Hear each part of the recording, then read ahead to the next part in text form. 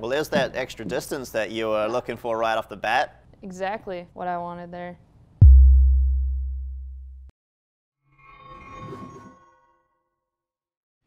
Hey golfers, it's Thomas Campbell, Master Club Fitter at Second Swing. Today I have Jackie Johnson back. She has previously done some videos with us in the past comparing women's fittings to men's fittings. So Jackie, thanks so much for joining us today. Yeah, I'm thrilled to be here and be able to help you guys out. Yeah, I'm excited to have you here for good reason, because a lot of testing when I'm testing clubs, you notice my club speed is fairly high. So we're going to do a club comparison today comparing the PING G425 irons and the PING G710 irons. So I usually don't quite fit into those clubs, but I have tested them because my swing is pretty repetitive. Jackie's swing is relatively repetitive as well, so I'm excited to test with a slower swing speed because Jackie's club speed is usually around about hovering just a little over 70 miles an hour with her 7-iron. So Jackie, tell me how far you normally play your 7-iron and what you currently play. Yeah, I currently play the 716 AP2s. Usually that 7-iron is going to go anywhere from 130 to 135. So definitely could use a little bit more distance in my irons. Would like to be more of the 140, 145 range. Okay, yeah, and so the G710 and the G425, they are going to be a little bit more forgiving. They're also going to be a little bit more stronger lofted than the AP2s. The AP2 loft is about 34 degrees, while the loft on the G710 is 29.5, and the loft on the G425 is 30 degrees. So for today's test, we'll probably hit 4 shots initially. We'll come back and hit 4 more shots with each one. So 8 shots total with each club. We're going to compare the looks. We're going to talk about the numbers, and we're going to talk about the differences between both models here too. So let's hit some shots and get after it. Okay, Jackie, first up we've got the PING G710 irons, and I believe I've got the Ulta CB Slate regular golf shaft in there. That weighs around about 55 grams. Now you're playing a golf shaft 65 gram regular, correct? Correct, yep. Yep, so it's going to be pretty similar with regards to testing. Let's start off, we'll hit 4 shots with this one, hit 4 shots with the G425. We'll talk about the differences in look and feel, and then we'll hit 4 more shots with each club. Sounds good. Well, there's that extra distance that you were looking for right off the bat, 146 total. Yeah, it's exactly what I wanted there.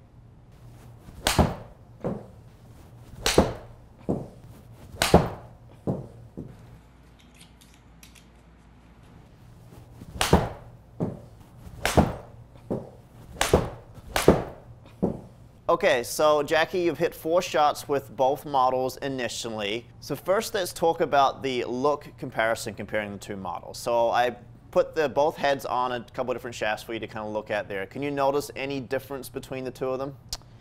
I mean, obviously the G710 is black versus the G425 is, more of a chrome. And I think, like, overall, they both look good, but for me, the G710 looks a little bit more, like, I feel more confident with it. I don't know if it's just the black and the appealing color to that, but, when you're just laying them, on the ground, there's not a whole lot of difference, like, in terms of that I can see from, like, offset or anything, but top line's pretty similar and all that. I mean, look is similar besides the color, so.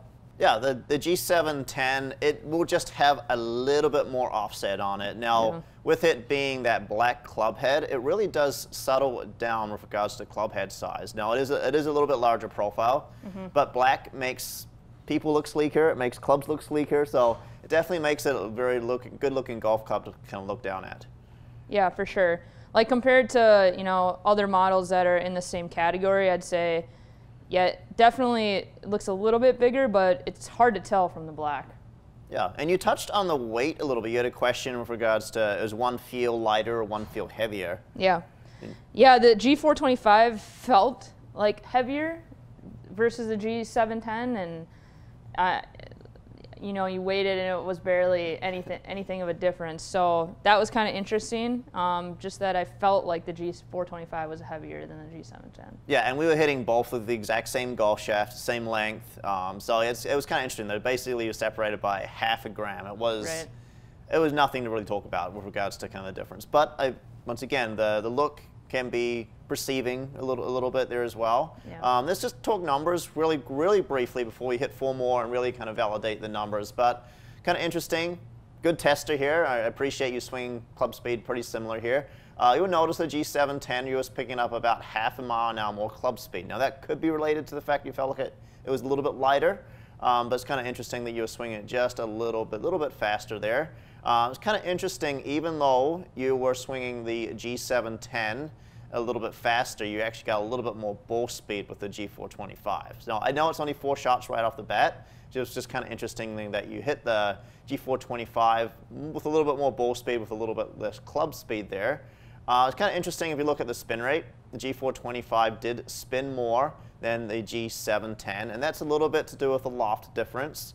There's a half a degree loft difference. The G710 29.5 and the G425's 30, but it's kind of interesting how it was spinning about 600 RPMs. Now we're going to hit 4 more just to see if those numbers get closer or not. But kind of interesting because you were hitting the G710 just a little bit lower that it was, and lower in spinning a little bit more.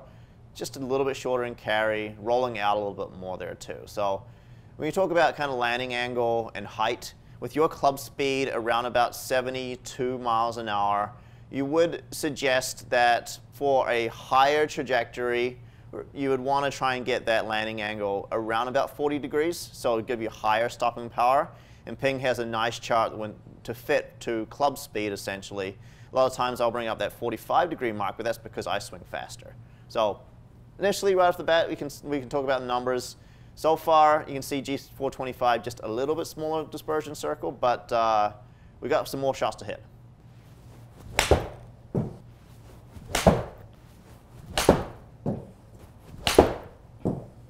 Maybe a little right.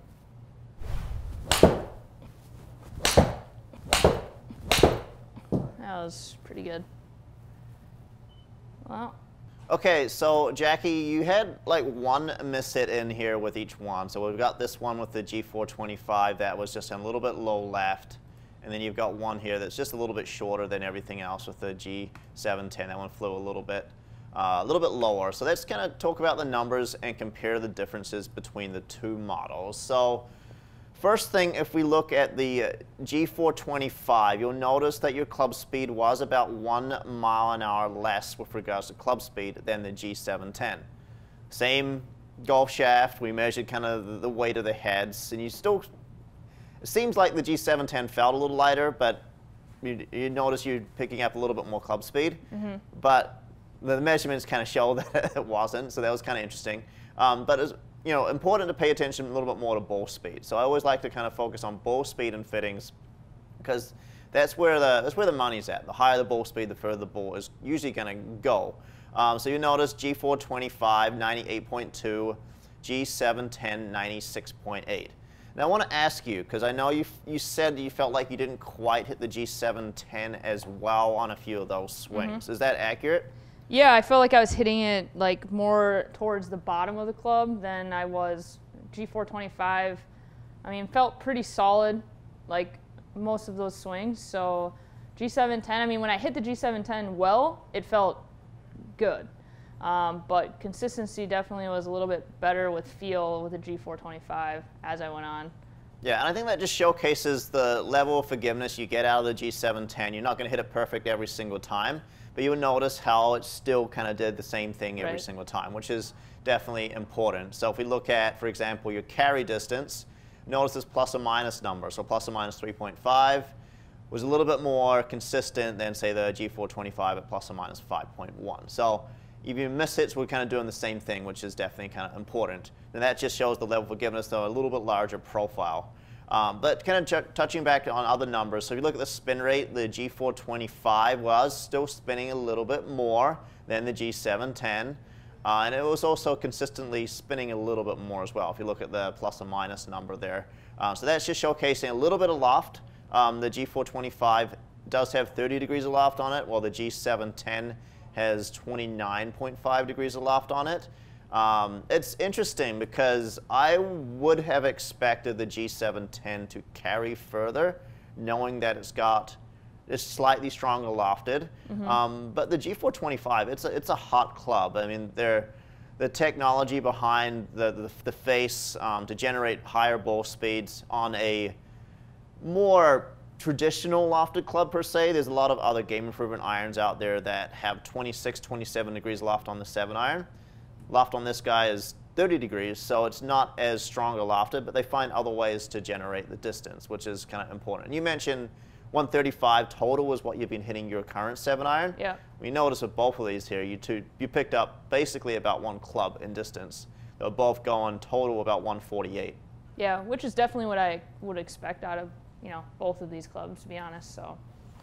One thing I kind of touched on too with Ping, they have this fitting kind of manual for irons based on your club speed. They have like a high stopping power, a moderate stopping power, and lower stopping power. With your club speed, kind of like 70 to 80, if you have that stopping power, that landing angle above 40 degrees, you have a better chance to stop the ball on the green.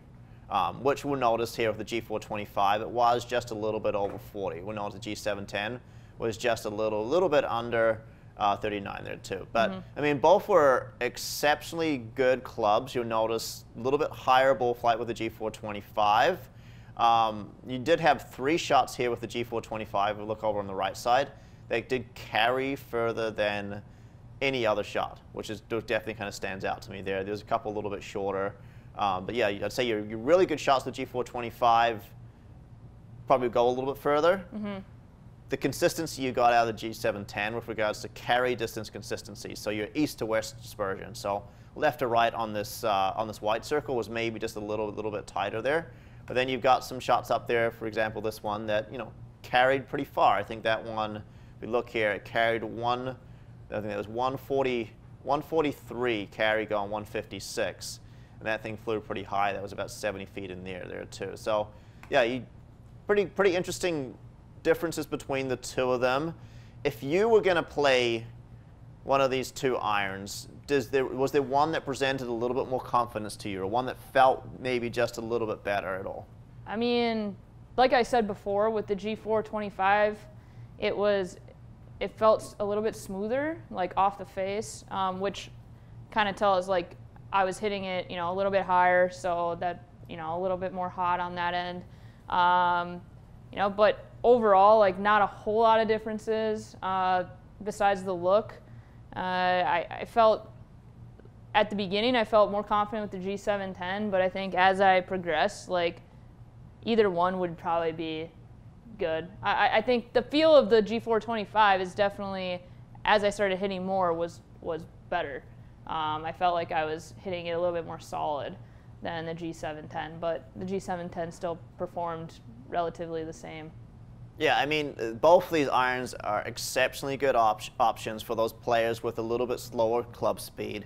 We notice you're around about just a little bit over 70, but if you have a player that even starts hovering underneath that 70 mark, they're designed to get the ball up in the air. The way the clubs are designed, the center of gravity, even though the loft may be slightly stronger, ball's still going to fly nice and high and give you that stopping power, which is really important there too. So I think this was a great test comparing 2 really great irons by Ping. The G425 has just recently come out, and the G710's been out for a little bit longer. Both great options. Jackie, thanks so much for coming on today and hitting some shots and showcasing. A lot of our viewers have been asking for club speed testing from a player that's got a little bit less club speed. I think this is going to be great for us going forward, and I really appreciate you for coming on. Yeah, you bet. And for all you golfers watching today's video, keep in mind we do club fittings at Second Swing in stores and also online. You can work with our sales associates in the stores, or give us a phone call, or even a online sales consultation to help you fit into irons that will suit your game. The G425 irons, the G710 irons are great options, but there's plenty other great options out there to test. So come on into Second Swing. Also, don't forget to bring your trades in. We do take trades to help offset the prices on your new irons. Thanks for watching.